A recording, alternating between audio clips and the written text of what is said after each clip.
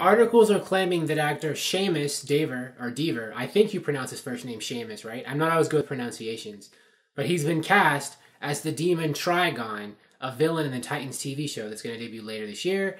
And as you may know, you probably know, Trigon in the comics is like the Teen Titans, the classic 80s Teen Titans. He was their most powerful and I think most epic villain. They had a lot of villains, like Deathstroke and some others. But I think Trigon was pretty much the biggest.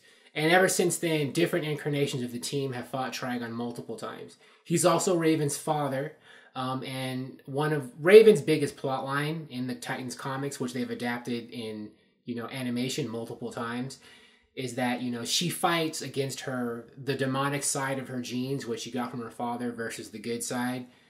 She wars she wars between those two things within. And if Trigon shows up in the show in the first season, that's probably going to be what Raven's plotline is tied to him. But, who knows? I mean, so far the show has been official details about the show and who the villains are, or if there's one or multiple villains, have been very, very scant. I think DC and Warner Brothers are purposely being vague with Titans so that when the show does come out, a lot of things will be surprising, which I think is a good strategy. I mean, why give everything away to your audience if you don't have to? A lot of people are going to watch Titans anyway, because a lot of people are going to automatically watch the DC Universe Network when it comes on, and they're waiting for Titans. So I guess, DC can afford to play it coy in this case.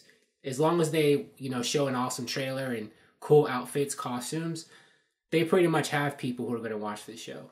So there we have it, my really quick Titans TV show update of the day. If you like this video, please like it on YouTube and subscribe to the channel because I appreciate your viewership, and I will talk to you soon. Bye.